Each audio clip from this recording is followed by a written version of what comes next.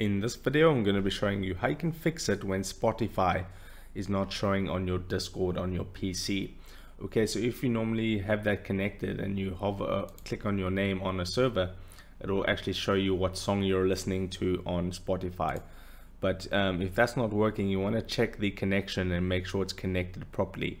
So come to the bottom left hand corner, click on user settings. Then what you want to do is click on here where it says connections, click on connections. And as you can see, you can connect all these different apps. You just need to find the Spotify one right here. And if you actually open that up, it's going to open up in a web browser where you can log into your Spotify and connect it. Once you have done that, it's going to show up here.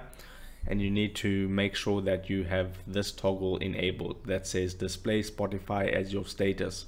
So you want to enable that, and this one at the top is optional.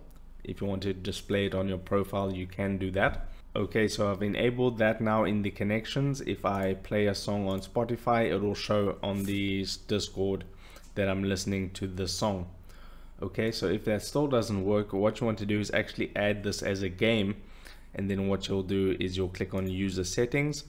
Then you would come here to registered games, click on registered games under activity settings. Then it says no game detected, not seeing your game, and you want to add it. So then what you want to do is make sure Spotify is open, and then you want to select Spotify here and then select add game. Now it says now playing Spotify, so you can turn the game overlay on and off if you want. And as you can see here, it says Spotify is playing right now, so you don't want to leave that on permanently.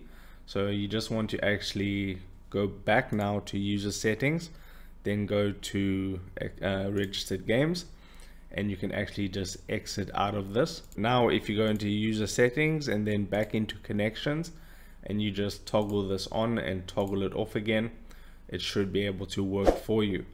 So if this video helped you out, don't forget to drop a like onto this video and subscribe for more, and I'll see you in the next video.